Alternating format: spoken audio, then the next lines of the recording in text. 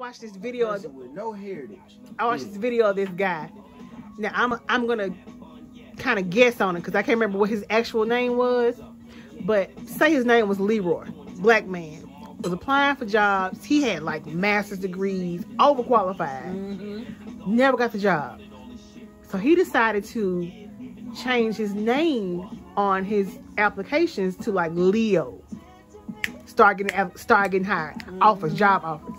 So this man actually had to change his black name from Leroy to a white or Leonardo Mexican name, anything named to Leo. For him to start getting a job. This man had multiple degrees. Let me piggyback on that. I was watching Kev Gills.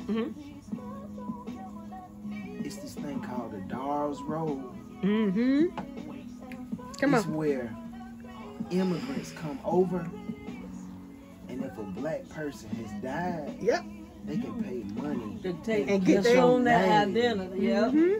And then all the inheritance that come with that person's last name, those white people can now take on their land and everything. That's why you ain't got no land. You probably got 500 acres. Got brown right now. Some white person got brown when their name was Joshkovich.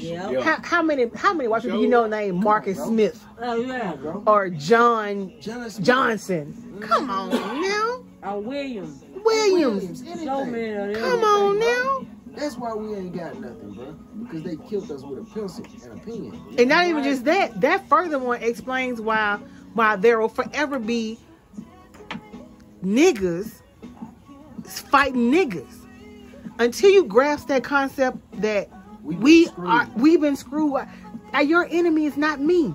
Oh, your enemy is not the guy that stepped on your shoes. That's not your enemy.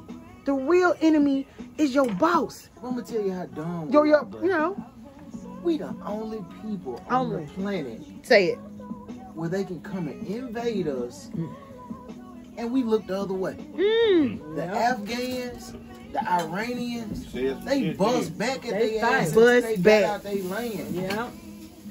We the only ones that living amongst our enemies and acting like it ain't no problem. Like we don't even know what happened. And they can treat us any kind of way in our own land. And we ain't even doing that. Just gotta go to work for them.